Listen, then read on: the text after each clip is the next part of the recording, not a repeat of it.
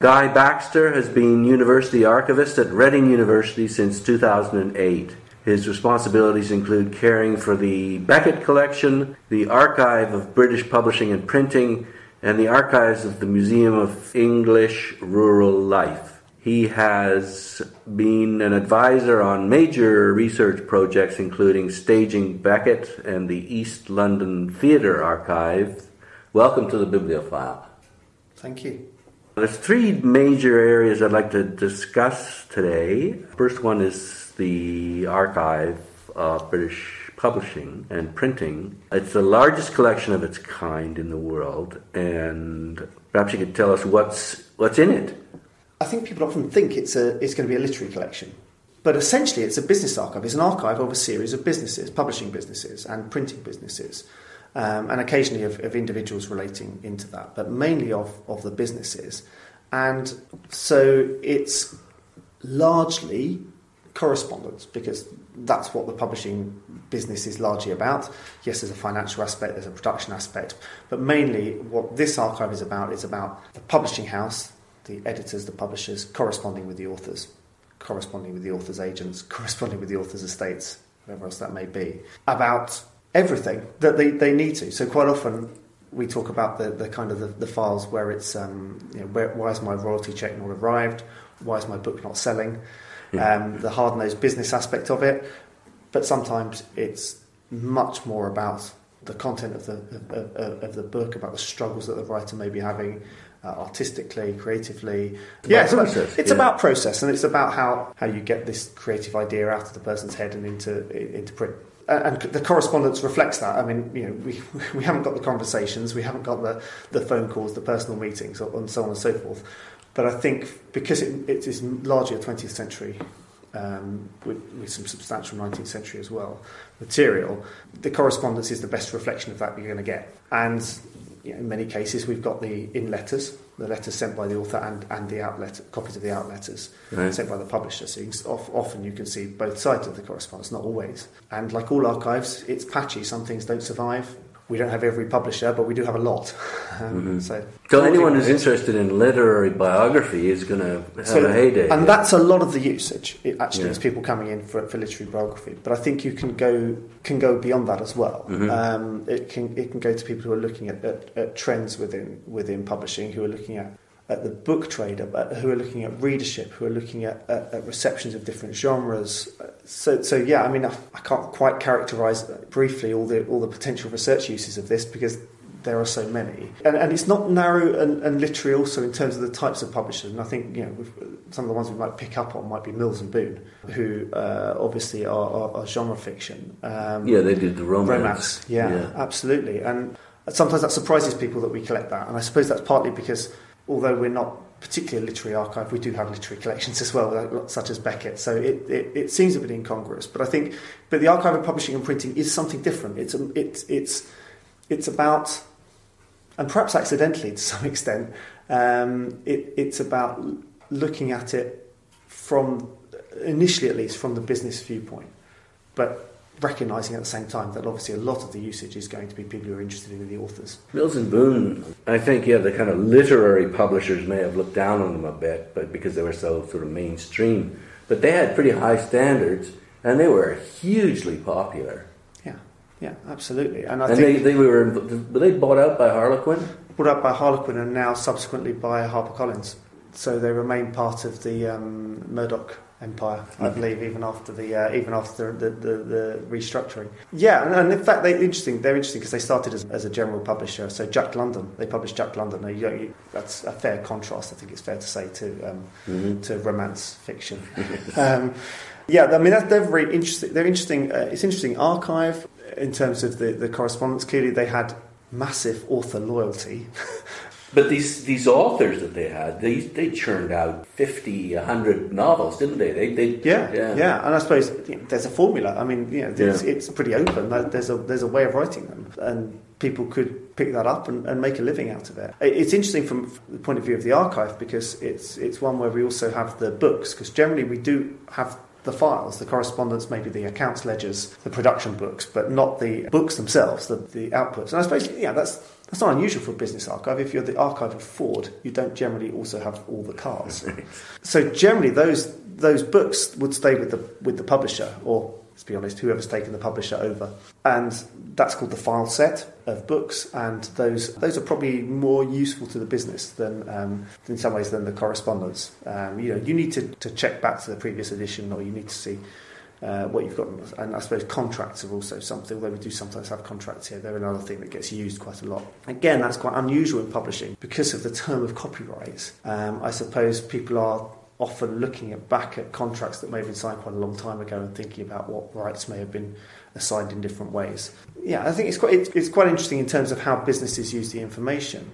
But the file set of books, we do actually have the Mills and Boon one, even though we don't usually take those, and that's because of the covers. Now, generally, you will find copies of Mills and Boon books in the British Library, but you won't usually find the dust jackets because the British Library and other big copyright libraries tended to remove those in the 20th century, so in the middle part of the 20th century. We took that collection of the actual books because I think we thought that there's a lot of interest in the covers, and also inside the flaps you've also got a little bit of blurb about the book as well. You've got forthcoming titles, so actually there's quite a lot of information in there that I think you would be lost if we'd let that collection go. Sometimes we do have the books as well. You've also got reader reports, so you can see who made the mistakes, not publishing. Do you have any examples of? Yeah, I think it's in the Chatto and Windus collection. There's rejection of Beckett's work as derivative of Joyce, as you imagine. I mean, Beckett was going around, all the publishers. But so did Joyce, for that. Yeah, absolutely. So he had a kind of the standard writer's experience, I suppose, of being rejected by lots and lots of people. So you see the rejection letters as well. So that's always interesting, actually, is to see the contrast between the reader's report, which is obviously internal and private, and the more diplomatic way in which the publisher may well have phrased that. Yeah, so those are interesting. They can be a little bit of a challenge. Obviously, you need to allow a certain amount of time to pass before those come into the public domain. How much time? That varies. I mean, I think it's certainly difficult, I would suggest, to do within the author's lifetime. But also the readers. I mean, often the reader is someone. If the reader's identified, then often that can be difficult, and they may be. And I've not seen specific examples here, but over my career, I've seen examples of where you could see an author being rejected, who then is accepted and then subsequently becomes a reader and is rejecting others. I think that's quite an interesting kind of pathway, isn't it? I mean, the idea that you can revenge. Yeah, well, absolutely, but possibly without even you wonder, did they ever see the report on their own? Yeah. On their own, did they see or did they only get the more diplomatically worded letter? I don't know. It's something to speculate about. And it's about these personal stories because all archives are about people. Yes, there's a very hard-nosed business number-crunching end of publishing, but a lot of it is about interpersonal relations. Yeah, and loyalty of the author to the publisher or publishing house, or lack of loyalty. Yeah, and I think I don't know whether that's changed. I mean, I suppose the famous example that relates well to our archive is the story of Tolkien and his relationship with Rainer Unwin. And of course, Rainer Unwin, as a schoolboy, was paid a halfpenny to review books and reviewed The Hobbit and liked it, and then ended up taking over the business. And there's the idea that he's kind of dealing with one of the authors who he'd made while still in short trousers, while still a child, is quite an extraordinary kind of story. It shows you the faith that it was his father that took his advice. Yeah.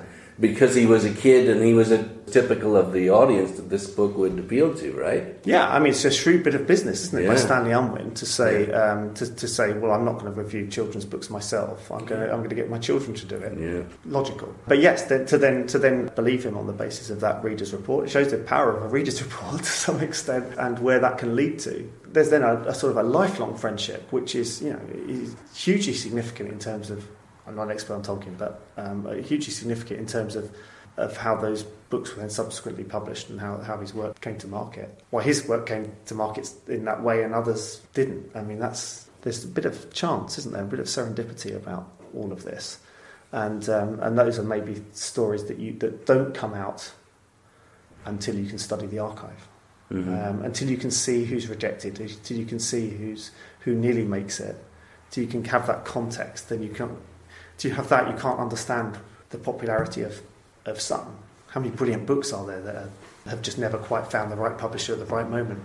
Serendipity, or the fact that you're connected with the right reader, that makes the thing go, right? Yeah, I know. The thing about the archive is it may not tell the whole of that story. Like I say, it can't pick up the phone calls and so on and so forth necessarily, but it can start to throw some light on those things and on those sorts of trends about who makes it and who doesn't. And I think that's quite interesting, actually, is in terms of the research, is when people are asking questions not about why something happened or how something happened, but about how something didn't happen or why something didn't happen. And I think those can often be the more telling, but obviously the more difficult as well. Trying to prove a negative is never going to be easy. So yeah, I mean, I think why does the archive exist? I think it exists because it exists to serve a kind of really big range of interests, starting with research, and research can take all sorts of forms.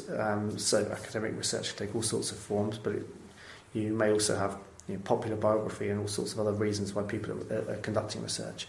Also, obviously, we're at university, so we use this material in teaching. Yeah, does that affect? Obviously, it would affect what's taught in the classroom, and differentiate Reading University from others. Yeah, so I think being in a situation where you can, where you're studying in English literature and you can actually go and look at literary manuscripts, where you can go and look at material that relates to the genesis of a book, to the reception of a book, I think that's important, and I think that's something that our students obviously benefit from having close by, and I think that's good. But and also on the printing side as well, and I think because we have a strong typography department with its own strong teaching collection, but again having the kind of range of examples of printing in terms of actual printed books, but also ephemera around printing and publishing is and business records again around printing. Those are important aspects for people as they want to broaden and deepen their studies as well. But I think there's a third aspect, which is about a more general public audience. And I think that's one that perhaps all archives struggle with a little, unless they're particularly genealogical or particularly well connected to kind of big popular stories. But I think it's an important one, is that general public audience. And I suppose the one where we've tapped into that the most is Ladybird. We're riding a wave of nostalgia for Ladybird at the moment. But I think that's it's important there's a more general, broader audience for this sort of thing, that people understand that this archive, because we don't restrict it to academic research or to teaching or to Reading. We make this archive is available to all, and it's for everyone to understand. Not everyone will want to, but there are ways into it. Yeah, which is great. I mean, accessibility is something that, well, the general public being able to come in and learn about what you have, and in some cases touch it, or obviously read it and just experience it. Just giving a greater audience to important documents in our literary history. Yeah, I think so. And I think that word, important, what's important, I think is also one that, different things are going to be of different importance. So, I mean, one of my first acts on coming here was to, and realising the Bodley Head archive was here, was to go and look up the Agatha Christie file and see what it was in it, because I'm a fan of Christie. And that's unfortunately one of those "where's my royalty check" type files, so it's a little bit disappointing. Yeah, but that's from why that she went down Allen Lane too, didn't she? And absolutely. Then royalty checks started flowing from there. She I think she only published the first five or six books with Bodley Head. So it was brilliant though. I mean, actually, in terms of understanding that relationship and perhaps understanding why the success had come with the Bodley Head, and getting that clearly that relationship wasn't right in some way. Otherwise, there'd be a lovely file of flowing correspondence between them, perhaps. So there are things where you don't necessarily know what people are going to be interested in and what's going to be important to them. Like I say, at the moment we're in a situation where Ladybird is extremely popular, and it'd be interesting to think about how we would present that archive when that, in 50 years' time, 60, 70 years' time, when instead of people saying, "Oh, Ladybird, yes, I had lots of those, I grew up reading those," people say, "Oh, yes, I got a couple of those from my grandfather, but I didn't." When people don't have that connection, when people are they're childhood non-fiction experience is coming from Wikipedia rather than from small hardback books. I think that will be interesting to see what are the lessons that the archive teaches us at that point. I don't know what those will be. Well, let's get into the Ladybird. They're the same age as Canada is, apparently.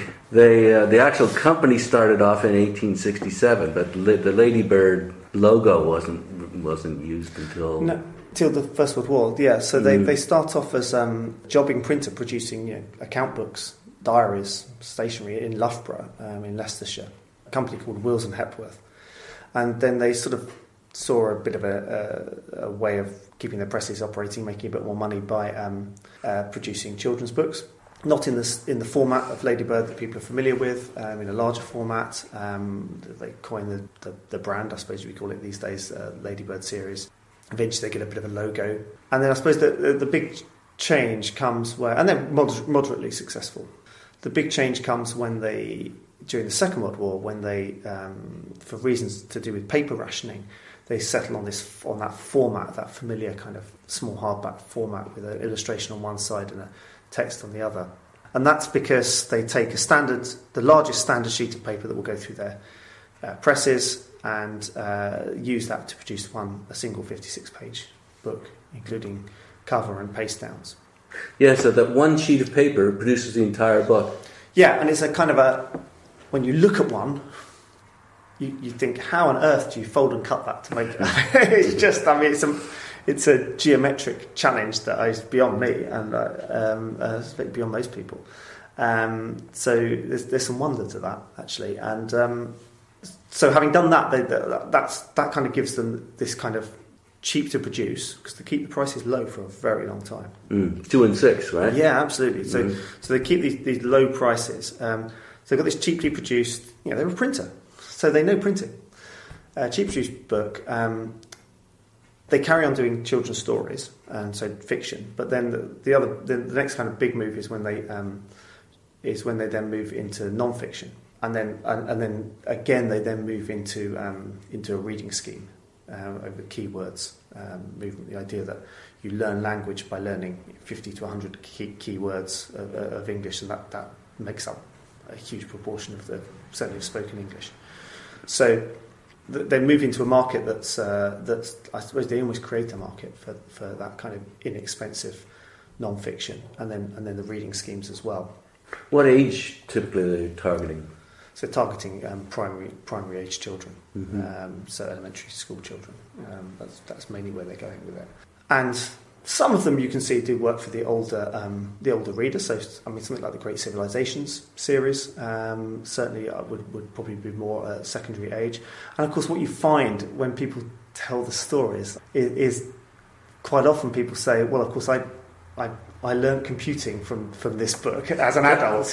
That's rarest. That's the rarest one. The computer book. Yeah, people love it. People love this sort of, and a lot of this is about or the police use the mechanics in the police use the motorcar book to all these sorts of things are. And there's a nugget of truth in those. They are well written and they're done in this way. And I think what's interesting now is that with the expert series, is they're almost trying to say, well, actually, can we make these work as grown-up non-fiction introductory books? And that's, I don't know the figures on those. I think what we do know is that they can make them work as spoofs. But can they make them work can the expert series work as that? I think it's really interesting. But it's interesting that they've seen two aspects recently of Ladybird as having potential now. One being, let's play on the fact that our illustrations now probably look a little bit dated to do something really funny, big success.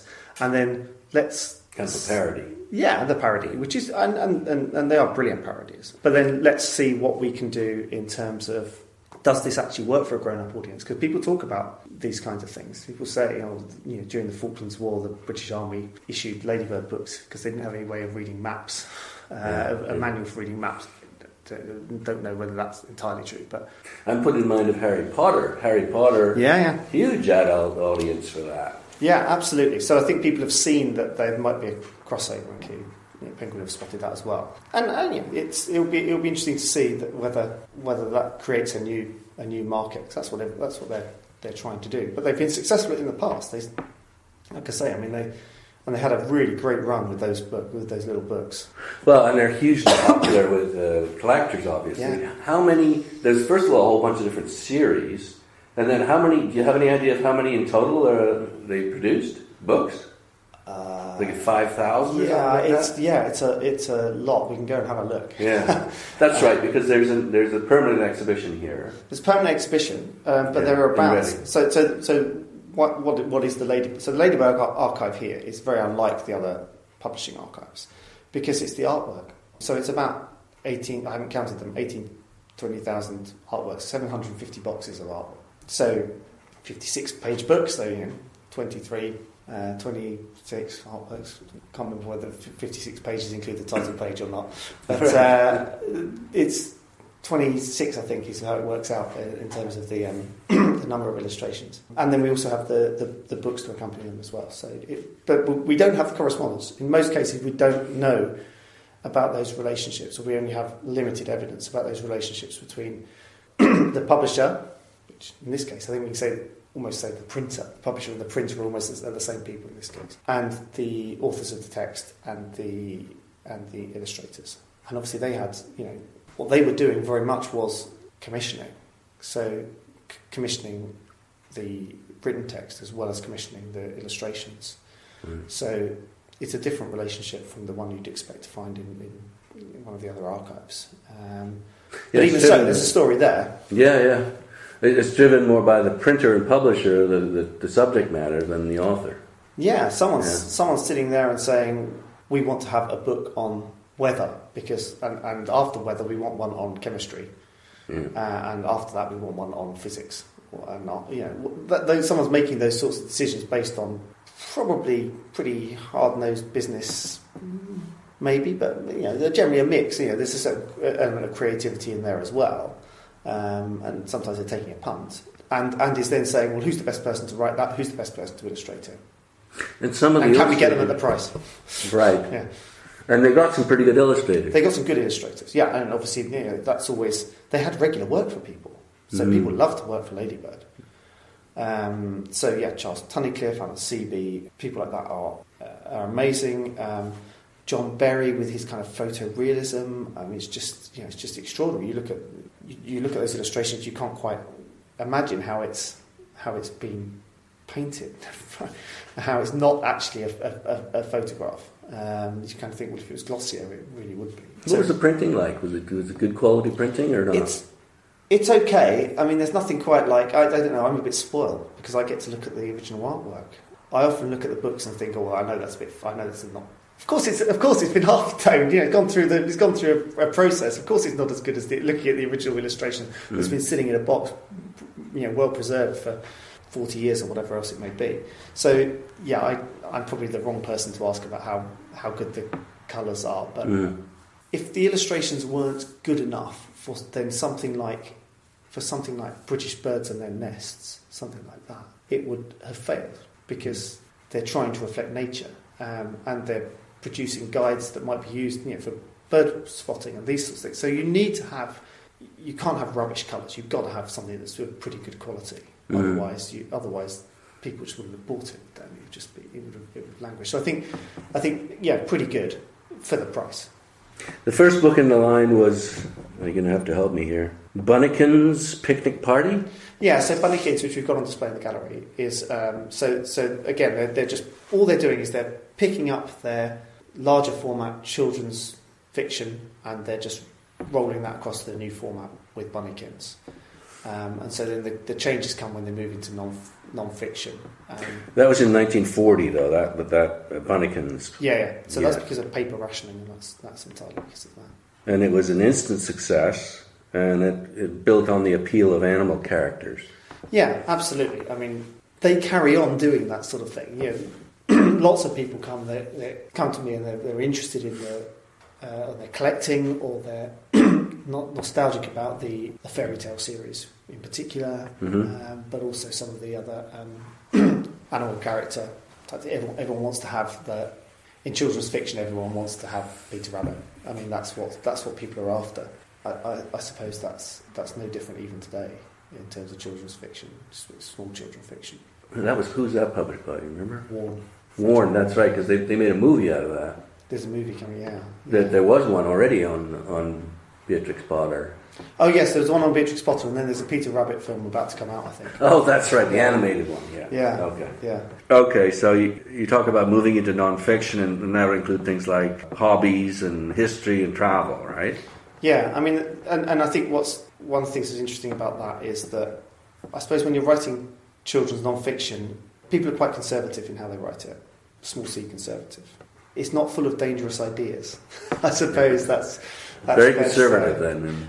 Establishment. Yeah, it's pretty establishment. I mean, it's, if you're an author at the time, but also produce one of these things, you're going to go from standard textbooks of the time, and so you're going to naturally be reflecting not necessarily the latest ideas, but perhaps it may be slightly different in the scientific and technical ones, but certainly within things like within the history, it's written in a particular way, and I think it comes out very strongly. It's difficult because we're reading with hindsight when you look at the travel series, the flight series, which is the premise of which is two children go off to various, at the time would have been exotic places from the UK. So to North America, to Australia, to Africa, to Israel, and to India.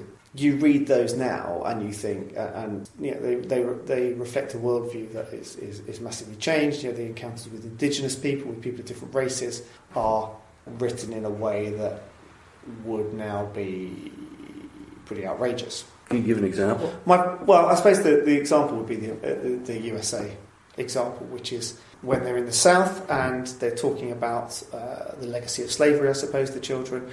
If you think about this is extraordinary. I mean, people didn't do long-haul travel for holidays and touring around at that time unless you were pretty rich. Mm. So, it's kind of an interesting premise. So these children are kind of... so they're putting it through the eyes of children, and the children are asking questions. And so they're asking about the kind of the slavery and the Civil War. And they're pretty much told, well, yes, slavery was a terrible thing, but there was a very big war, and we got rid of that, and now everyone lives in peace and harmony. And you sort of think, this is being published in the early 60s. The civil rights movement is exploding around them, and yet there's this kind of closed, slightly cosy world. But if you think about if we empathise and we put ourselves with that author, had they gone and what did they know, or were they working from other sources? Where were they picking up these things? What were they imagining? What news were they getting out of America? Yeah. Well, maybe from the mainstream media. They didn't want to upset the kids at that age too, I suppose. No, but I mean, I suspect it was partly that, but I suspect it was also partly what did people actually, what was filtering through into the UK media about these kinds of things? Things were happening, but perhaps we're so used now, I suppose, to that instant kind of 24-hour rolling Twitter media. It would have been they may not have been aware of things that were outside of what I suppose we call the official kind of story of Reconstruction in America, which. And that's so that's what comes through. Yeah, I mean, previously unheard voices are now we hear them now. Yeah. We're not maybe doing a whole lot with that, but we're hearing them at least now. I think that's true. I think that is why it's difficult to judge those kinds of books. But at the same time, it is pretty shocking and outrageous. In the early 60s, someone could be, that could be the official line. I think it's the power of publishing here, writ large, because if you think about those sorts of books, children read those at the time in the UK, and therefore built up a picture of America that was perhaps slightly skewed and harmonious. And one thing we know about Ladybird's books is that they keep getting passed down. I'm sure all the Ladybird books that I read were way out of date by the time I got to them in the second-hand market. As a child, you'd get something that was 20 years out of date. Yeah. Even at the time, I remember reading them and thinking, I'm sure fire engines don't look like that anymore. Yeah. But you kind of knew that it was a little bit of an old book and it wasn't quite relevant. So it's quite interesting how those things. I mean, sometimes it's the example I use is from my favourite Ladybird, which is Richard the Lionheart, and Dugard Peach, who wrote that. He's a bit naughty because he has an illustration showing the encounter between Richard and Salahuddin And then in the text, it says there are lots of stories about Richard, and one of them is that he met with Saladin, and they had this exchange where Saladin cuts a silk scarf with his, and Richard breaks an iron bar with their swords to show the kind of contrast of fighting style. It's from Walter Scott. It's made up. I mean, it's completely made up. Right. And I kind of look back at that now and think, I'm sure as a child I thought that was real. Well, it's in the non-fiction section. It's in a non-fiction book. Yeah. They kind of, yes, they have. When you look at the text now carefully, you say, "Oh yeah, I can see what he's done there. He's kind of said that." But they put a picture of it as well. I mean, it's kind of, you know, they put pictures of fake news back then. You know, I hadn't actually put it into the fake news category, but it's it's old news by then, I'd say. Yeah. So there are things where you could criticise in terms of how they approached the children's. Children's literature, and you know, it's maybe the fashions of the time. Yeah, well, it gives you the mainstream view of the world.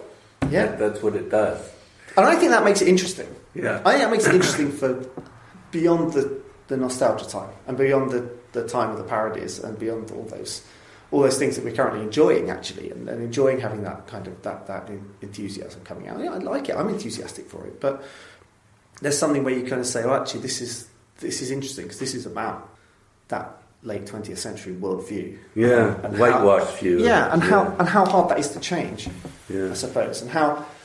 Well, especially as it's been inculcated into these very porous minds, you know, who I would think accept pretty well everything as truth. So, if in 1963 you're presenting a 1950s worldview. Of America, view of America, or even a 1930s view of America, who knows, 20s view, to a 10-year-old, by the time that person is then speaking to their children, that's a very old view of the world that you're presenting. So, you know, you're creating, but happening through children's literature, I suppose you're creating that. And that's one of the reasons it's interesting, is because it is about young minds, and therefore I suppose it has that interesting longer term influence. It takes longer for those things to come to fruition. So they're very collectible, and it's kind of an inexpensive hobby still, right? They're not. I mean, you can get them for £10 to £15, except for the ones that are rare, right? Yeah, that's right. And I think not even that much. I think people are, and there are a lot of them, and you know, and they're great fun, and I think they're brilliant. I mean, the reason we have a Ladybird gallery here is because of the centenary. There are some really big exhibitions. There's a book, as you say, that came out. And a book that came out as well. So Ladybird by Design by Lawrence Egan came out. So there were some really big shows. And a lot of the artwork from here was out on loan for that. But we wanted to do something ourselves. Yeah. And we couldn't do anything on that sort of scale. But we can at least start to present the collection in some way that's... we can, you know, over the years we can keep changing it. We can show more and more and more. We can show different stories. We can bring out different aspects of it. Yeah. So it's exciting for us as well, and nice to have to bring the printing and publishing archives to a general audience. Right, which is what we're trying to do right here. Yeah, absolutely. Well, just in winding down a bit, I should just mention, getting back to the publishing and printing archive. Here are some of the better known publishing houses that are held here. The papers are held here. George Allen and Unwin, George Bell and Sons, A&C Black, Bodley Head, Jonathan Cape, Shadow and Windus, the Hogarth Press, Virginia Woolf, Longman Group, Macmillan and Company, Mills and Boon, and Secker and Warburg. So, you know, you've got some big. What about the ones you don't have? Do you covet those? Are you still on the hunt to complete your list? There are probably still some out there. Paper archives. I think what the big challenge for me is now is going to be digital. Most archivists are aware that you can't get everything, and you certainly can't get everything into one institution. Mm. It has to be collaborative. So I think the ones that get away, if they go somewhere where there's still public access, where people can still get it, that's not the end of the world. Naturally, archives are diasporic. You send a letter, and that letter is probably going to be, you know, in the archive, end up perhaps in the archive of the recipient. They send you a letter, their letter's going to end up in your archive. There's a diaspora there. People are sending communications in different places. So it's a collaborative business. So I don't think it's necessarily a case of us getting... Not a competition, but maybe it is. It is and it isn't. It is between America and Great Britain, it seems, or, the Americans have come over here over the last century and just pillaged, especially big-name authors. I think one of the interesting things about publishing archives is that we can...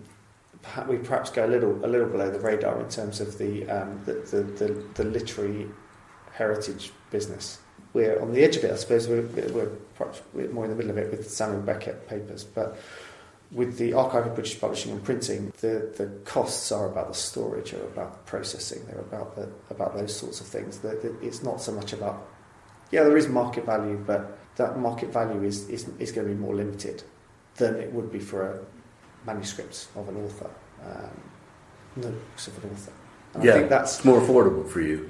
Yeah, it's more affordable and it's more doable. And I think it's I don't know. I mean, I think it's always very difficult with where public archives come up against something that's much more of a market, and you see the same in art.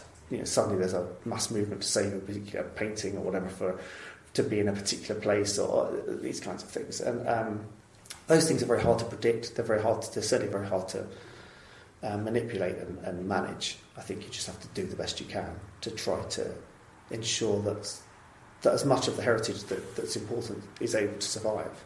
In the place that it's originated? Ideally, I suppose, you would... But as long as it's protected and publicly available. I think that's more important. Yeah. Well, issues of repatriation and those are always going to be argued over. I suppose we have a slightly odd view of it here in some ways. I mean, the Archive of British Publishing and Printing is about British publishers, but what's a British publisher these days? I mean, let's take Mills and Boon, taken over by Harlequin and then by HarperCollins. What does that count as? I don't know. I mean, it's all international now. We have the Museum of English Rural Life, as you've mentioned at the beginning, and some amazing archives from there, and that includes records of farmers from different farms around the country. Now, some of those county record offices are probably a bit, certainly in the past, they've probably been a bit surprised that records that are local to their area might end up here in Reading.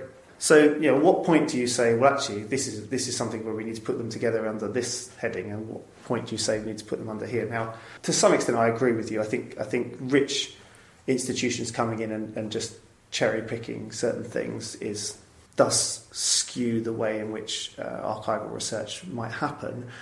But most people who are studying these kinds of things for research are going to need to travel a certain amount anyway, or are going to have to rely on transcription, photocopying services. So I don't think it's quite a disaster in terms of academic research. I think where perhaps I'd question it is around community ownership, feeling of ownership of those heritage assets. And I think so. I think it would have been, Ladybird is hugely British.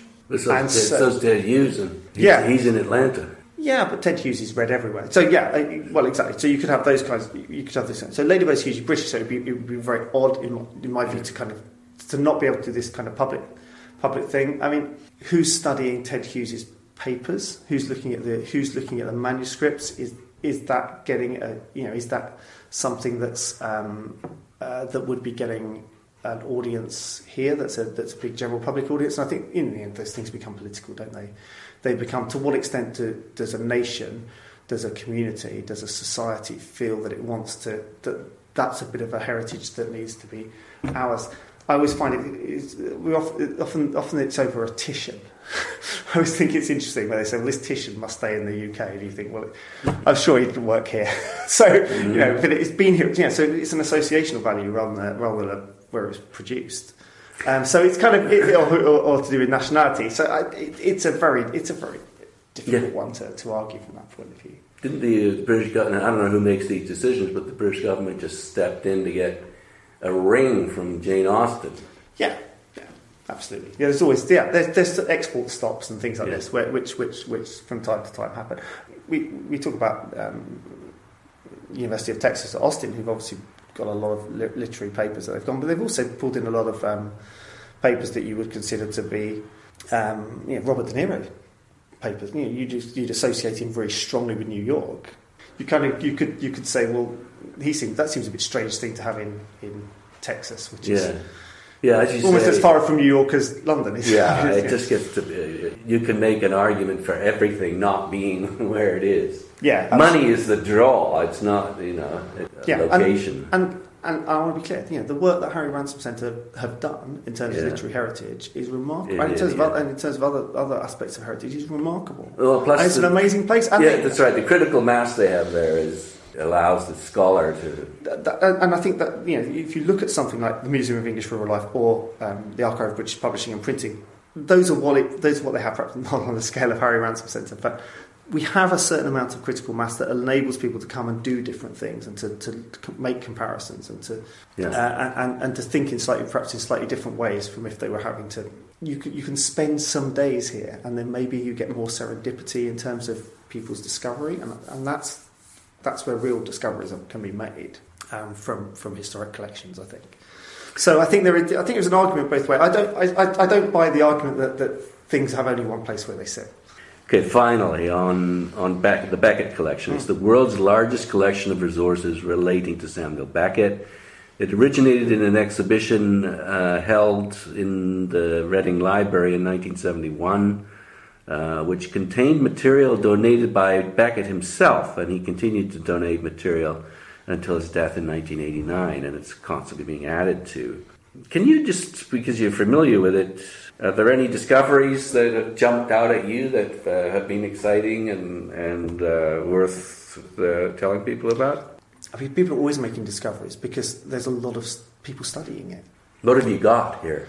So what we've got is a lot of the manuscript material, and most of it did come from Beckett himself, but there were also a few strategic purchases, such as the Murphy manuscript, his first novel. There's also correspondence. And again, correspondence is a really interesting one because, again, the correspondence is everywhere, as you can imagine. He wrote a lot of letters. But there's been that amazing publishing project to publish a selection of Beckett's correspondence, which I think is a fourth volume. And again, it's only by people bringing together that material that you start people start to make discoveries. Mm-hmm. So people are making discoveries all the time, but they're making them perhaps over a very long. It's not a eureka moment always. It's over a long period. People are studying and finding different things. I mean, I think what Reading did, and it was partly to do with, again, always comes back to a personal relationship between an academic here, James Knowlson, who put on the exhibition in 1971 and then became a friend of Beckett's. And he'd go out to Paris, and Beckett would meet him in a pub, and there'd be a carrier bag of precious documents handed over, and those would then come back and go into the library, and it was then formalised, and so it was a relationship that worked. I suppose it's interesting. We gained these literary manuscripts, but they were coming from a point of view that was where the direction of Knowlson's work was very much about biography. That's right, because he wrote Damned to Fame, which was the kind of authorised biography that came out not long after Beckett's death. So that's why he was going to see Beckett. That's what they were doing. They were building up that friendship that you can get between a biographer and the subject. So it's not come necessarily from so much from the literary side. It's almost kind of like a byproduct. And so, but what it's led to, I think, and this is important, I think, in terms of the two sides of literary scholarship, it led to a really archive-led scholarship at Reading, where it's about the text. It's about studying those archives. It's about studying the man and how he worked and what he was putting down on paper, as well as looking at the theory and not just looking at the theory. And I think a lot of Beckett studies has been about theory. And I suppose it's just an interesting. I think it's an interesting angle on it. It's great as an archivist to see that happening, because you can see it happening in front of you in the reading room. You can see people coming in and studying and saying, "Well, I thought this about Beckett, but now I can see something on the page about how he worked." Well, give me an example of what coming to Reading, what's that going to give me versus just reading Endgame myself and talking about it with a professor. So you can see drafts. You can see drafts. You can see his thinking evolve. So if you look at the first 20 pages of Murphy, it's crossed out. It's crossed out, sometimes double crossed out, sometimes heavily crossed out. Now, I'm not a Beckett scholar, but whoever you're studying, there must be value in seeing their first novel and their first attempt at that that they then reject and how they move on. And you can that development of the mind, and to see that across a large number of works, to be able to make those comparisons, and also to look at things like notebooks and to be able to compare back where he's making references in the work, and then you can see, oh my goodness, he's made a reference to that there, and starting to piece together how that happens.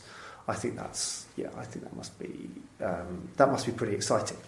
I know it's exciting because lots of people come and look at it, and lots of people publish about it, and that's not that sort of thing doesn't happen just because you happen to have an archive.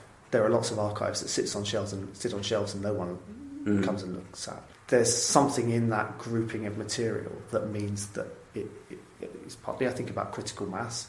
It's about being, but it's also about just the depth of it, the depth of what those literary manuscripts can really tell you.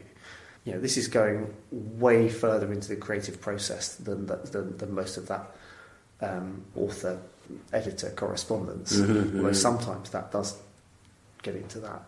What about his life itself? I know I've read one biography, as I mentioned, and one of the things he used to do when he was a kid, apparently, is jump from way up high in trees and jump out without any kind of protection of the ground or anything. He was very energetic. I mean, he's energetic but fearless too. Yeah. So, but do you get that out of the archives? Like, is there anything in there that you can point to? No, it's largely literary. I suspect that to the extent that that's come out in the biographies, it's come out from interview. But I think he is an amazing figure, and I think one of the things that I always loved about him is just that sportiness, that cricket, and all that stuff that he was into, because it's such a positive and life-affirming thing to do, and I suppose we kind of have, there's a kind of a natural perception of Beckett as a bit of a miserabilist, and so thinking about the young man, it opens the mind a little bit, and also thinking about his time in the French Resistance, I think is extraordinary, and that, you know, being effectively on the run from the Nazis, and his relationship with Joyce and Joyce's daughter too. These are all, again, is this covered in the archives? Yeah, again, no, that type of personal material wouldn't necessarily be there. I mean, I think certainly his friendship and his admiration for Joyce, and his friendship with the family in general, I think, was kind of, Beckett, by all accounts, meeting, was a tremendously generous man, generous with his money to a fault. I think perhaps one of the things he admired in Joyce was not just obviously his brilliance as a writer, but also, you know, Joyce's kind of position as a family man. Because I think, you know, that's an interesting thing about his relationship with Joyce. I think is just that the fact that there was a family around him. I suppose you can sort of see Beckett kind of hovering around the edge of that. He was an exile, and I think they're two exiles. And I suppose what do? You people club together and try to find common bonds, don't they? And I suppose that's true of anyone in any circumstances where they're exiled. But isn't it just remarkable that those people kind of came together and were I suppose some learning may have been one direction, but perhaps to an extent learning from each other. I'm aware that although what we have mainly is literary papers, the biography of the man is also really important. The Beckett the person is something that's good. And again, it's one of those ones where you sort of think, well, how do we make these papers go beyond an academic audience, beyond a student audience, which is big, and, you know, it's a huge audience, but and an important one. But how do we go beyond that? And I think that story, you know, Beckett as a person, I think is actually where that might happen. I think that's where I can see there being a wider engagement, because I think it's a story that, although it's been told, I think it could be retold and retold and retold and gain every time. Where do we go? How do we find out more? So if you search for University of Reading Special Collections, then that's our website, and you'd find loads of stuff about the collections that we hold here, and then it's open to everyone. You can inquire by email, you can inquire by coming in and seeing us. What's the website? So it's www.reading.ac.uk/special collections. No, it's not special collections. It's special collections. I'm going to check it now. Special collections. Okay. And we're also on Twitter as well. Google University of Reading Special Collections. Can't go far wrong. Okay, great. Good. Thanks. I've been talking to Guy Baxter, who is the archivist at the University of Reading. Thanks very much. Thank you.